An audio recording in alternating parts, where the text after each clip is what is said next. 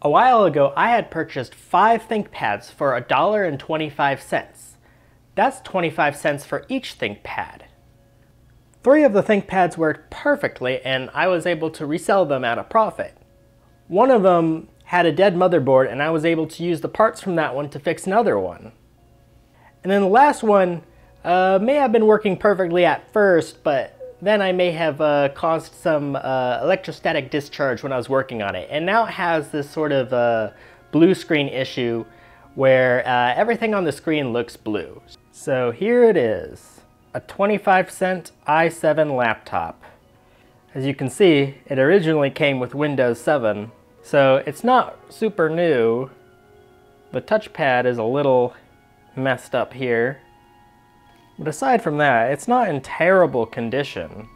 I went ahead and I upgraded it to 16 gigabytes of RAM, just so we can get the best gaming experience out of this we possibly can. If we look here, we could also see that we got the processor heatsink, and I think there is also a GPU of some sort in this laptop. I think there's a GPU connection right here.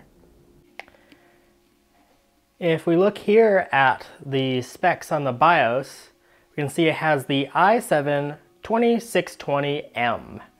If you look up the specs for this processor, we can see that it is a dual-core i7, not the quad-core. They did make quad-core versions of the i7 in 2011 when this computer was new, but this is not one of them. So this is one of the lower end i7s. It'll be interesting to see how this will game. For the operating system, you can see that I've booted Windows 11. Microsoft does not support Windows 11 on this computer, but that's okay because I do. Okay, looking at Device Manager, I can see that it has an Nvidia GPU. It's got the Nvidia NVS 4200M. If we look in Task Manager, we can see we got 1 full gigabyte of dedicated GPU memory. Well, when I open up Steam, it's a little glitchy when I open it up. I think this might just be a software issue and not a graphics issue. I'll just give it a chance to load here. Okay, first game I'll try is Cyberpunk 2077. Let's see what that does. All right, let's send it. All right, we seem to be okay. We got the flash screen. We're getting something. Okay, seems like that didn't work out so well. I decided to try out a few other games. The first game I tried out was Counter-Strike 2. That ran, but it wasn't very smooth. And I also tried Fallout 4. That also wasn't very smooth. So in general, this can technically game, but it just isn't very great. And that's not too surprising, because this laptop is 14 years old. But I think I might have something that might help it out a little bit. So I take out my RTX 5090. Then I get this random Dell power brick, and I plug that into the wall. I go to the side of the computer, and I remove this honeycomb looking thing, and I put this random HDMI thingy in here. I got this fancy doodad, and I plug the HDMI in.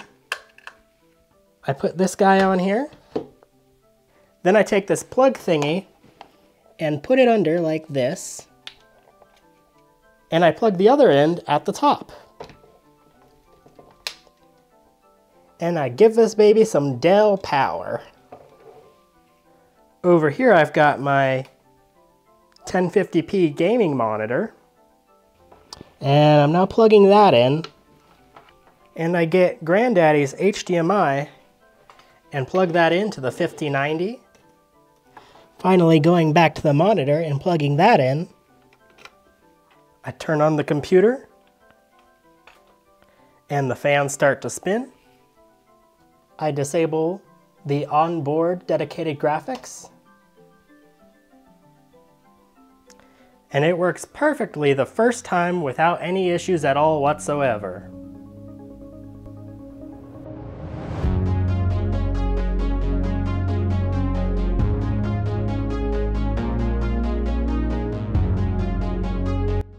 So I have my 75Hz Sync Master monitor hooked up to the graphics card.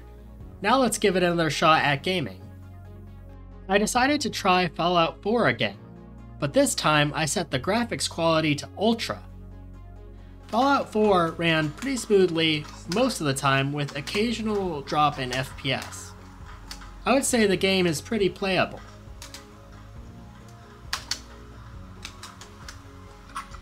I also tried Counter-Strike 2 again, and in low settings that was pretty smooth as well, and I think I probably could have gone with higher settings. So it runs Counter-Strike and Fallout 4 pretty well, but what about Cyberpunk? Alright, let's send it. Alright, it's trying to do something here.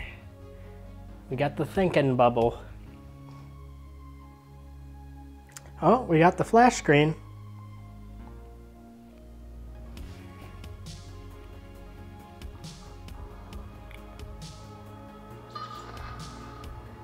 Alright. This is further than it was before. Let me see if I can load in. Okay, I'm in the game. There's some copyrighted music in here, so I'm gonna need to turn that off.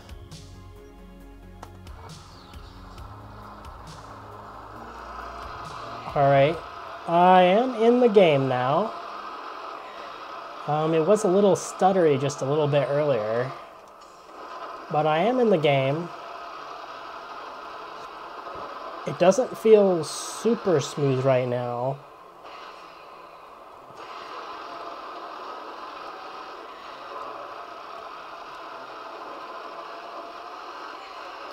But it is running. After Cyberpunk, I decided to try Forza Horizon 5.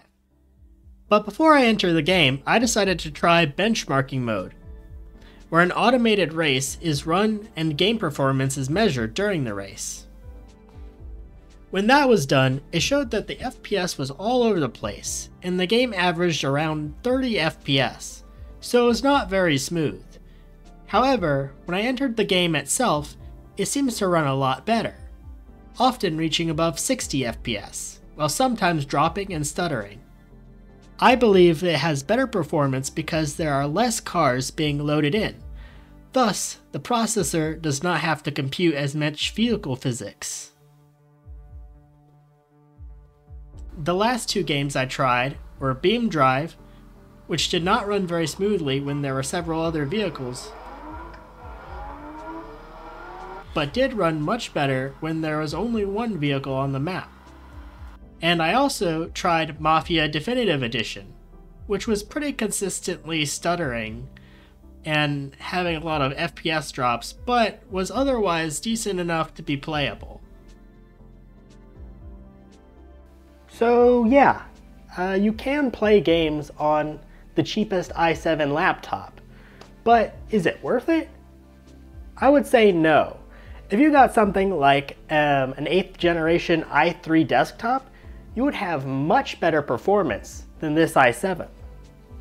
And it kind of ruins the point of a laptop if you have to use an external GPU in order for it to game. Just getting a used desktop would probably be a lot more cost effective. And if I put this GPU inside of one of those desktops, it won't be as horribly bottlenecked.